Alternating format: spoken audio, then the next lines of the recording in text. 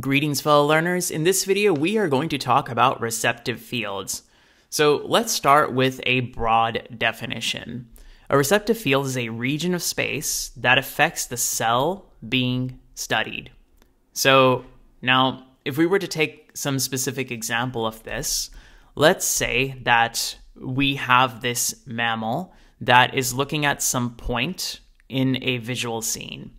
And this back layer over here of the eye is known as the retina. So let's say that in this retina, it composes of many types of cells. One such cell is the retinal ganglion cell that'll connect to the brain. And let's say that this is the cell that's being studied. Now, this specific retinal ganglion cell is going to be affected by this ray of light, which is coming from this source over here in the visual scene.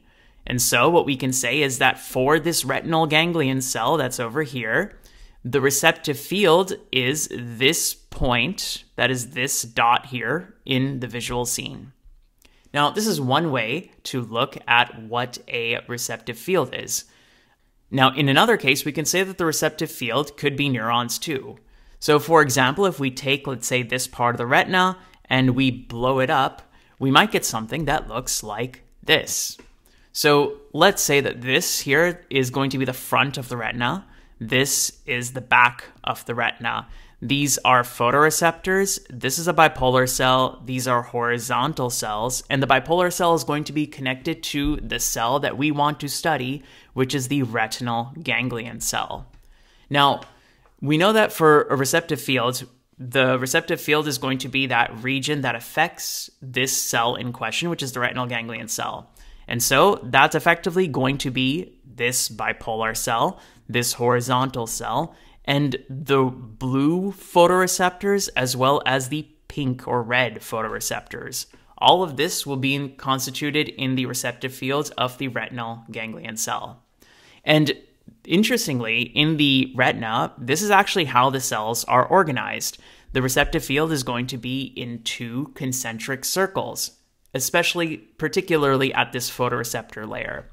So the inner concentric circle is known as the center, and the outer concentric circle is known as the surround.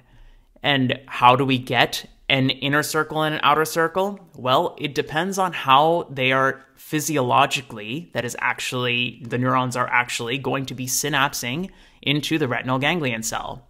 So the center cells over here, they are going to directly synapse onto the bipolar cell, which will directly synapse onto the ganglion cell. The surround cells are going to synapse into horizontal cells, which will then synapse into bipolar cells, which will then synapse into the retinal ganglion cell that is being studied. So one is the center is directly connected, whereas the receptive field surround is indirectly connected via a horizontal cell. That's the main difference. Now, with this physiology, a retinal ganglion cell can have two types of receptive fields. In one type of receptive field, if light passes to the photoreceptors in the center region, then the ganglion cell is going to be excited. That is, it'll start firing very rapidly. On the other hand, if light is shown and absorbed only by the photoreceptors in the surround region, then the retinal ganglion cell might be inhibited. That is, the frequency of its response slows down. If this is the case, then the retinal ganglion cell is going to be considered to have an on-center, off-surround receptive field. Conversely, a retinal ganglion cell could also have another type of receptive field where if light falls on the photoreceptors in the center region, they are going to inhibit the retinal ganglion cell. And if light falls on the surround region, they could excite the retinal ganglion cell. If the retinal ganglion cell behaves in this way, then it is said to have an off-center, on-surround receptive field. Now, if you're wondering why is it only these two cases and why can't there be a case where, light falls both on the center or surround and they both excite or they both inhibit the retinal ganglion cell, it's mostly due to the functioning of the horizontal cell in question, where it will essentially ensure that the effect of the center and surround is opposite to each other. And you can look up this for more information under the concept of lateral inhibition. In order to crystallize the understanding here, I'm going to share a demo here on YouTube. So first, we're going to take a look at an on-center ganglion cell receptive field. In this case, this is the two concentric receptive fields. This here represents the frequency of action potentials. Action potentials is like the firing of a neuron to communicate information. And this is going to be, each of these bars, vertical bars, corresponds to a firing. So the rate of firing is going to be this red bar, which can go up or down if the frequency of firing of the action potentials changes. So let's now play this video, and we'll see that whenever we shine light on the center region of an on-center ganglion cell, you'll see that this frequency increases quite rapidly. On the other hand, if it's only shone on this region, the surround region, the frequency is going to decrease. So this shows some amount of information. Now, if we shine light only entirely on the center region of an on-center ganglion cell, the frequency of action potentials becomes maximum, and so that means that the retinal ganglion cell is maximally excited. On the other hand, if we show light only on the surround regions over here, the retinal ganglion cell is maximally inhibited, which means that it doesn't fire at all. And interestingly, if you shine light on both the center and the surround, the ganglion cell is not really going to transmit any more information than it usually would, as if there was no light there itself. So this shows that, if there's a contrast of light falling on the center and surround, more information is sent from the ganglion cell and eventually to the brain for visual processing. Now, if we look at an off-center ganglion cell, we're going to see the exact opposite of this case, right? So if we shine light at the center of an off-center ganglion cell, you'll see that the ganglion cell is going to be inhibited, and that means that this frequency is going to go down. On the other hand, if you shine it only on this surround region, then that means that the frequency is going to go much higher as the ganglion cell is excited.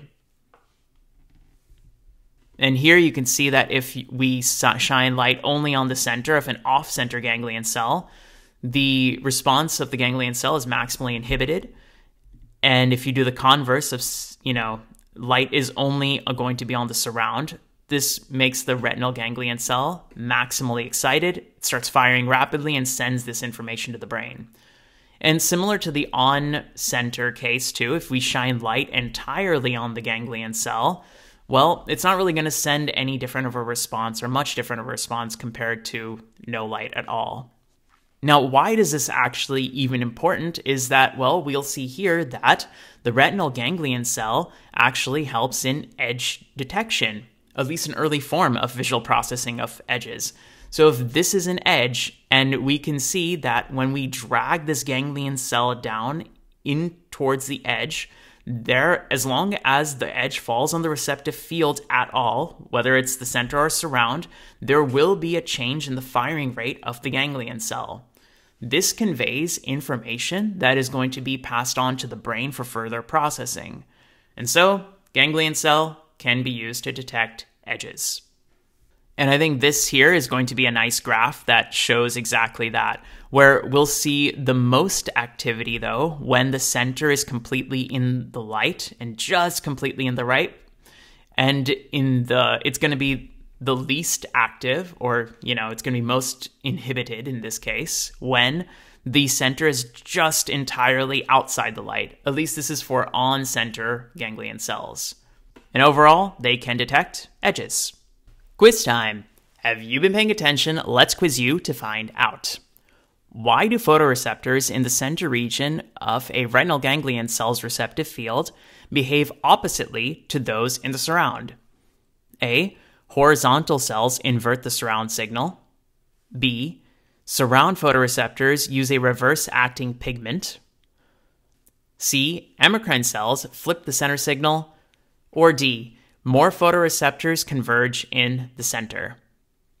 I'll give you a few seconds to answer this question.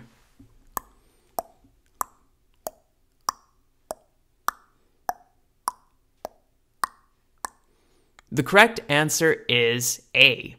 But can you tell me why? Give your reasoning down below and let's have a discussion. And at this point, if you think I do deserve it, please do consider giving this video a like because it will help me out a lot.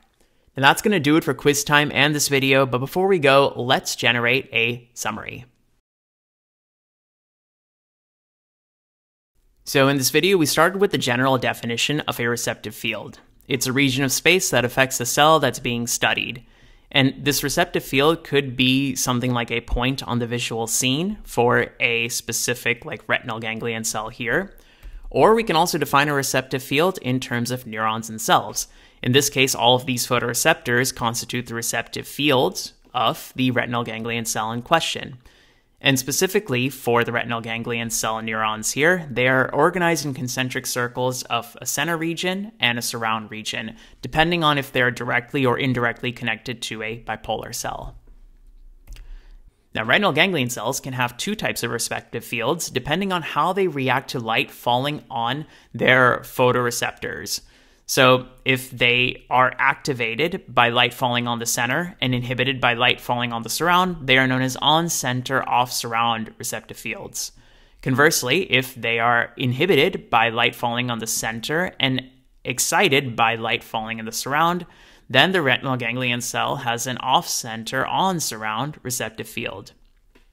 We also took a look at some demos for both of these types of receptive fields and how they interact with light either in just the center, only the surround, completely in the center, completely in the surround, or both cases.